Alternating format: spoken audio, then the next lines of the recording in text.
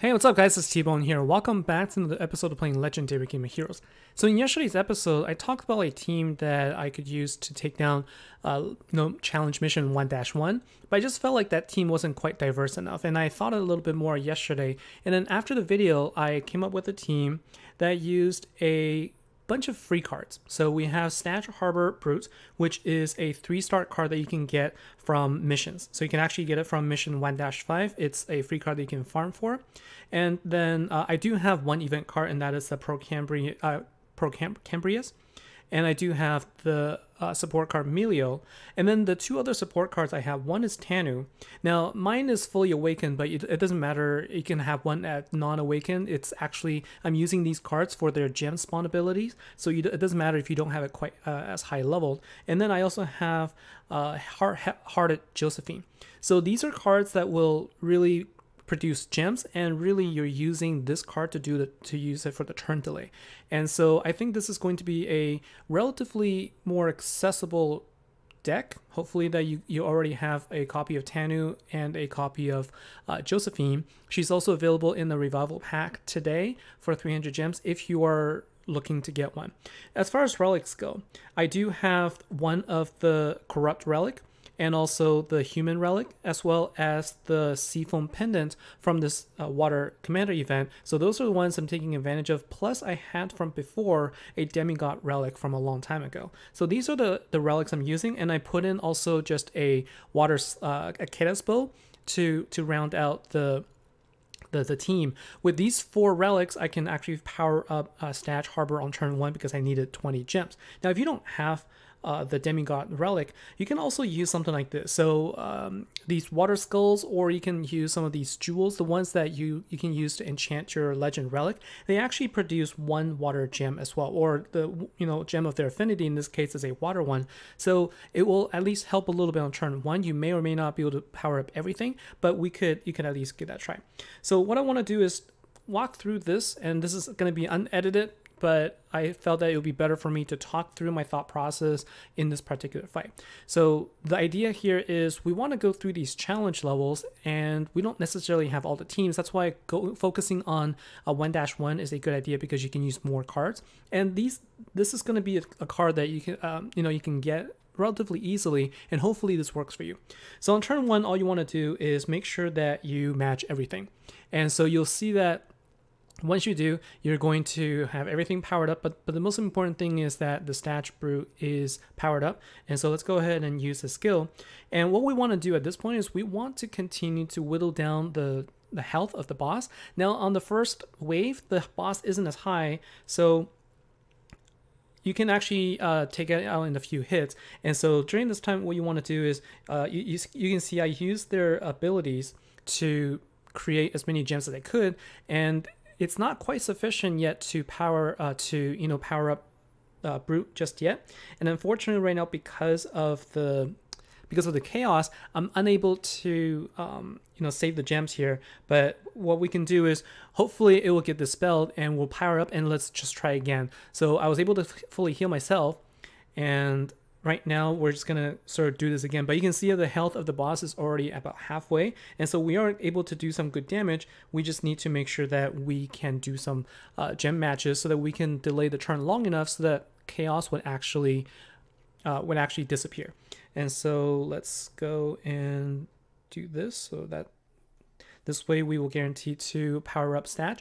And so because he doesn't have a cooldown, you can power up every turn. It's a really good idea to bring in as many gem spawners as you can.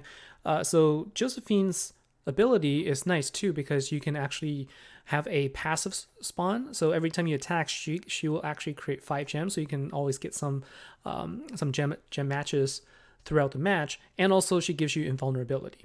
And so let's go ahead and do another match here.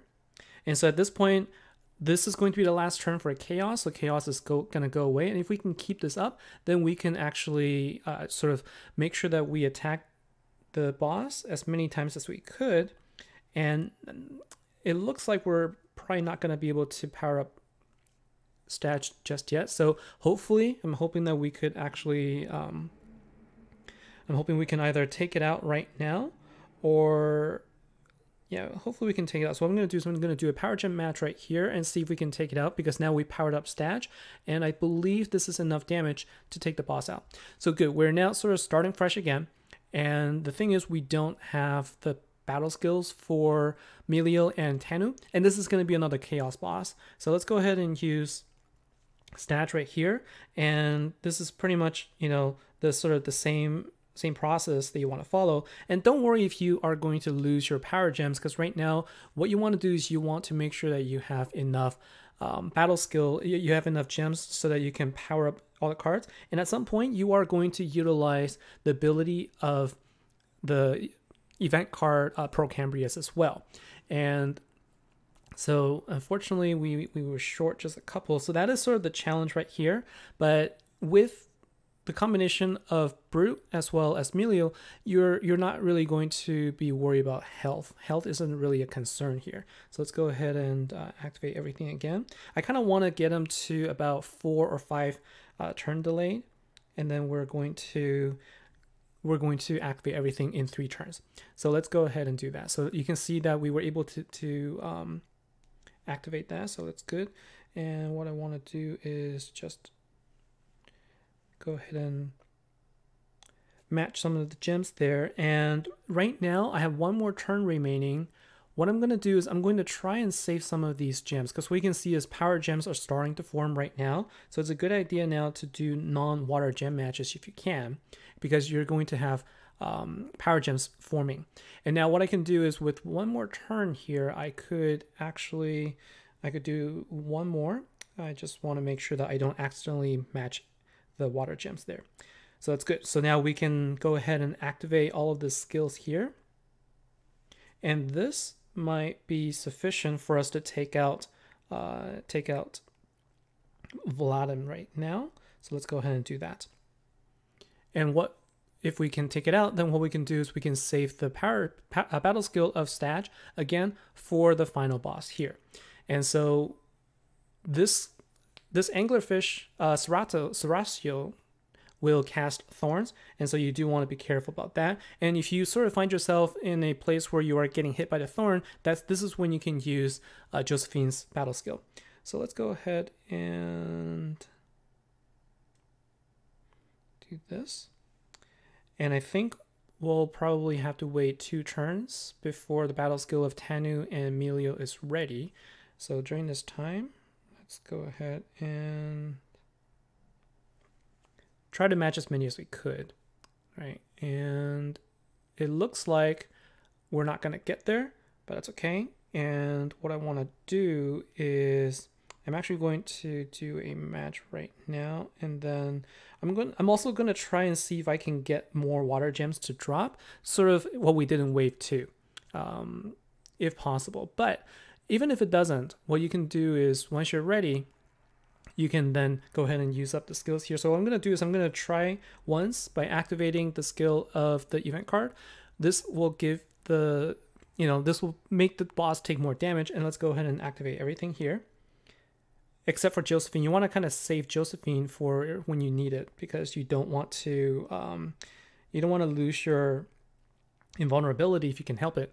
And so this might actually give it about, I would say, probably take at least half, if not more, of the health here. So that's about half right there. So what we can do is we can sort of rinse and repeat right now. It'll just take about 3 turns and we should be good to go there. So let's go ahead and just do the non-water gem matches right now. See if we can get some power gems to form. And it looks like we're going to, it's unfortunate we're going to match some here, but that's all right. We're just going to go ahead and wait until the next turn for all of the battle skills to be ready again. And let's go ahead and activate everything. So same thing. And this time the boss is going to take additional damage because you were able to activate twice within the 4-turn duration. And at this point, then we can go ahead and do another power gem swap. And this time we're going to deal even more damage, so we're guaranteed to be able to take out the boss at this point. So it is a longer fight, right? So with this team, it does take a little bit longer, but with the limited keys that we have, I think that it's actually not too bad. I actually enjoy playing this and, you know, sort of thinking about what I need to do to take out the boss. And if you don't want to, you could always loot. There was a really good idea from one of the commenters in the previous video where you can just loot, you know, at this point. If you go to battle here, you get a 1-to-1 ratio of your keys to the key that you get. So you can loot it 5 times, then you can get, you know, 5 keys. So it's actually better that way than trying to loot it at the very, very last level and getting 4 keys by spending 5. I mean, you lose some trophies, but, you know, if the goal is to get solo bosses, then that's what I would recommend. And so that's the team that I used. Now you could switch around a little bit. The reason why I brought in Tanu and also Josephine is, like I said, for their gem spawn abilities, and also to take advantage of their relics. So if you wanted to, you could probably put in duplicate copies of Josephine if you have them, but that means you will lose one of the relics if you don't have it. Or if you have another copy, let's say if you had you know, something a little different. You know, mainly I wanted to show using the support card, but if you had better cards that also work in here, for example, the Trickster, if you had a Trickster, or if you had, you know, Crowblade Raido, or if you had, you know, Dynamite Dougal, etc., etc., etc., these all will work, but I think adding the 2-turn delay card in here is going to be your best bet. So that's what I wanted to show. That's all I wanted to show for today. Hopefully this will help you through the rest of the weekend for your challenge bosses. Like I said, all you have to focus on is challenge level 1-1. You don't have to worry about anything else. That's what I've been focusing on, and I'm able to get 6 keys here. And so, you know, give this a try. Let me know how this works out for you, and hopefully it's helpful. So that's all. All right. Thanks a lot. Take care. I'll see you next time.